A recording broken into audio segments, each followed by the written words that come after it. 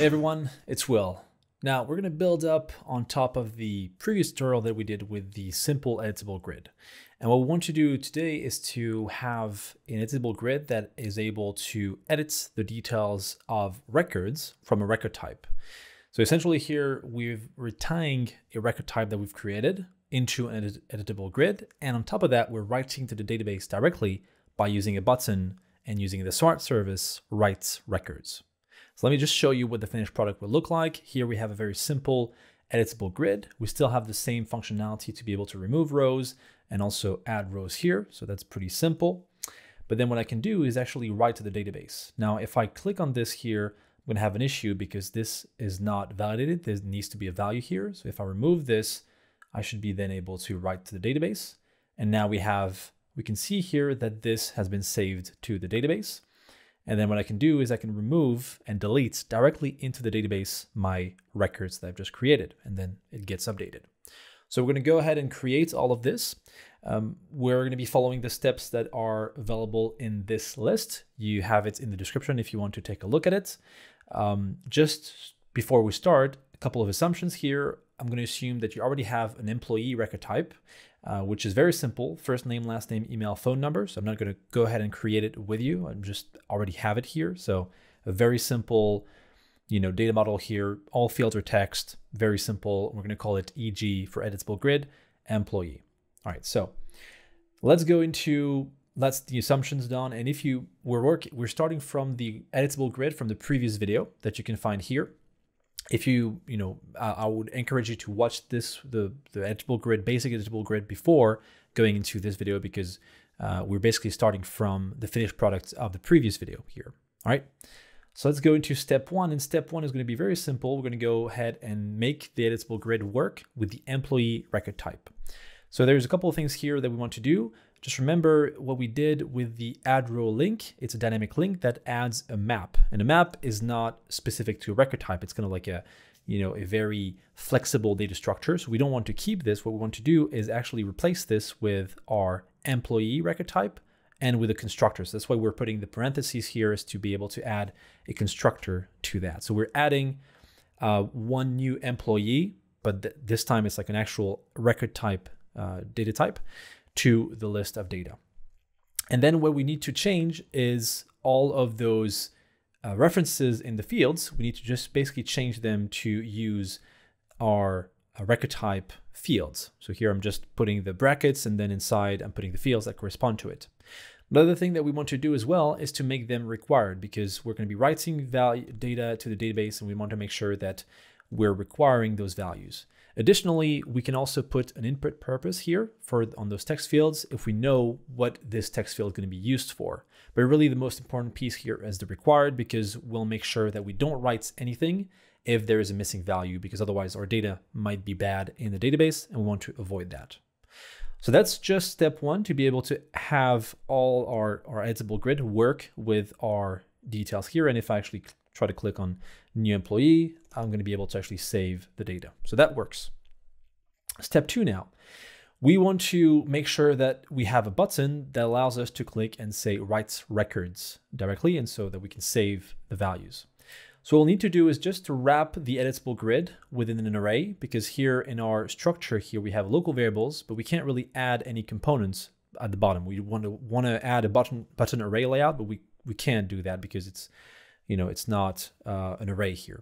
So we'll just add curly brackets here around the grid layouts, and then we'll be able to actually add an array of buttons. So button array layouts below our grid layouts. It's very simple. Let's add a button here in our arrays of buttons, and it's going to be a write to the database, and we're going to make it just a style primary. This doesn't really matter. You can style it accordingly. You want to probably, if it's one button, you probably want to make it pop a bit more.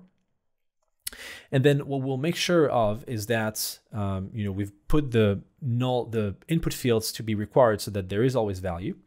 What we'll make sure is that this button validates. That means it will check that required fields are full, and if it's not going to basically do anything. So that's something we want to make sure of. So we validate is to be true. And then what we'll do is we'll say that this button is supposed to, when we click on it, write records, and it's going to write the records local bank data. Write records, you just need to pass it on a list of records or one record, and that will write it to the database through the writeRecords smart service. So very cool. This is very simple here. We don't need to do anything else. And then what we want to make sure of is that when it is successful, so when the write is successful, we actually overwrites our local bank data with the updated records. The reason for that is that our database is assigning IDs because it's auto-incrementing the IDs, and we want to actually get the IDs back from our database. And so here, what we want to make sure of is that John Doe, I'm going to put some fake email here, and then some phone number, and be able to write to our database. And I can't see anything here, but we're going to assume that it's saved to the database, and we can make sure that we can verify this by looking at the data. And in our local variables, if I open one, I'm going to see that I have ID 7. I've already started to put a couple of those in the database. That's why ID is 7. But yours will probably be ID 1. All right, so that's what it is. We've tested the implementation. That works. Great. Let's go to step 3. And now what we want to make sure of is that there is a bit of a user experience flavor to it, where we add an icon to say, hey, this row has been written to the database. So we're going to go ahead and actually add a column into our grid here. So the way we'll do it is we'll add a layout header cell. Now this is going to throw an error because we're missing a component.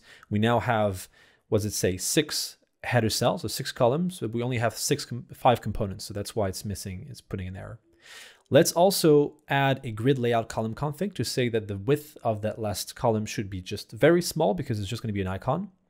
And then we'll add the component at the end after our 5th component, and this will be a rich text display field. And inside of this rich text display field, what we'll do is add a rich text icon. And that rich text icon, what this will do is it will show only when the ID of the row of the record is not empty or not null.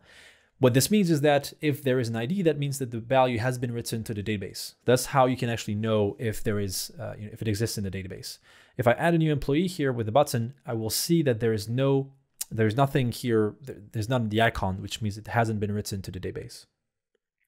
So that's, just a quick indication of our list.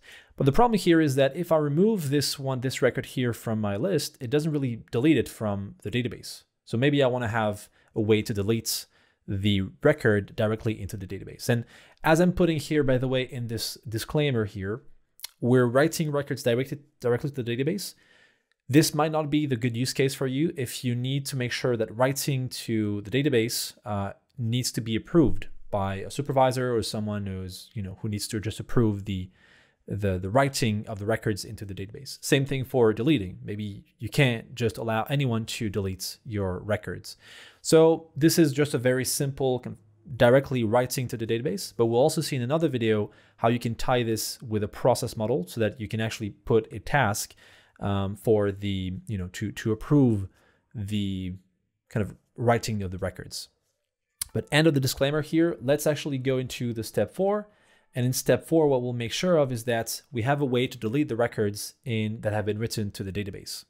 And the way we'll do that is actually instead, so you see here this icon in the 5th column, it can remove something, it can remove just one row into my data, but actually what I want to do is have a way to delete the records in the database. So the way we'll do this is actually by making sure that this close icon here is only shown if the ID is null. That means that the record has not been written to the database. So this one here hasn't been written to the database because we haven't written to it. And if the record has been written to the database, we'll actually show a different icon. So we're going to wrap this rich text icon here that we have with an array. And we're going to add another icon here, which will be a trash one to just say that it's actually deleting the records in the database. And we'll make sure that it's only shown if the ID of the record is not null, which means that it's been written to the database. And here you can see my first record has been written to the database. So it's showing the trash icon. Otherwise, it's showing the close icon. And what we'll do is that the logic will be a dynamic link, which I will be able to click on. But what I'll do is that the logic, when I click on it, will be a delete records. And delete records, I just need to pass in just the FVBang item, which is corresponding to the records, and that will delete the database. But what I need to make sure of as well is that I update the local bank data. Otherwise, it will be deleted from the database, but not shown, it won't be reflected on the grid. So what I'll do is that I actually put an on success here to say that if the deletion of the records is successful, then save the data, but remove the data, remove basically the item in my list of data. And that's the same logic, by the way, the on success here. This is the same logic as we have in our close, where we're just removing one item from the local variable data. So you can see here, this is the same logic here. We're just going to write it in a different way with a bang save. Cool. So that's, if we can click on here, we can try it. Let's try here. That actually removes it. And I can also use the close here to be able to remove it. So, this is a good implementation. Now we could enhance it. For example, we can't really access records that have been written previously in the database. So maybe I have some other records in the database. You could improve it in a couple of different ways. What we'll do in the next video is to make sure that we use this editable grid and put it as part of a process model, which will be probably more realistic in real life. But at least here you saw kind of the logic of being able to go back and forth between, deleting a record, removing a record, and those different use cases. So thanks for watching. I'll see you in the next one. Bye.